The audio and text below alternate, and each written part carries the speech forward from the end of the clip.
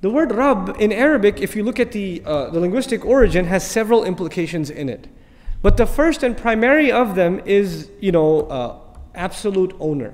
For example, Rabbu Abdin, the master of a slave, or Rabbul Bayt. Rabbul Bayt meaning the owner of a house. But it's not just any kind of owner, because another word for ownership is Malik. So you could also say Malikul Bayt, the owner of a house. So then the question is, how is the ownership of the word Rabb different from the ownership of Malik? Actually, ownership is only one part of the many meanings of the word Rabb. While Malik exclusively means owner, Rabb includes the meaning of Malik, but includes other things too. So what are these other things?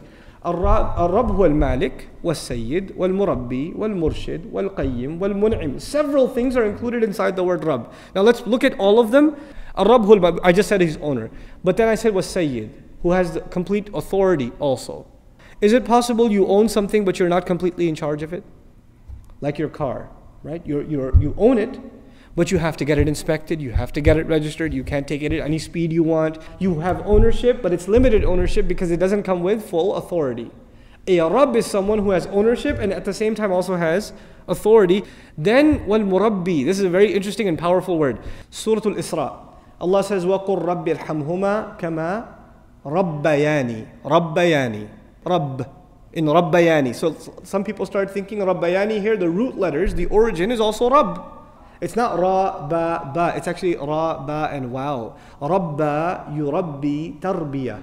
Tarbiyah is to ensure the growth and maturity of something until it reaches the stage that you want it to reach. That root, tarbiyah, is included inside Rabb. They're not the same, but one is a subset of the other. In other words, when we say Rabb, when we call Allah Azza wa Jalla Rabb, part of that meaning is Murabbi, the one who ensures growth. Then wal Murshid guides it too. That's part of Rabb.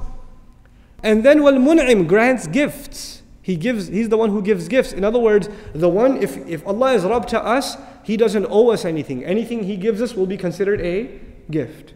It is not something He's obligated to give us at all. It's considered a gift. That's part of the meaning of Rabb.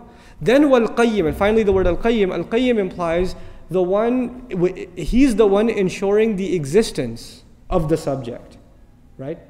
So if we're subjects to Allah Azza wa Jal, then the only reason we exist is He allows us to exist. If you want to take a worldly parallel, if you're taking care of a really delicate plant, and if you stop taking care of it for like one day, it would die, right? Or half an hour, it would just die. The only reason it's surviving is constant care. You are the reason for its continual existence. This is Qayyim. Allah Azza wa Jal calls Himself Al-Qayyim, and it's embedded in the meaning of Rabb.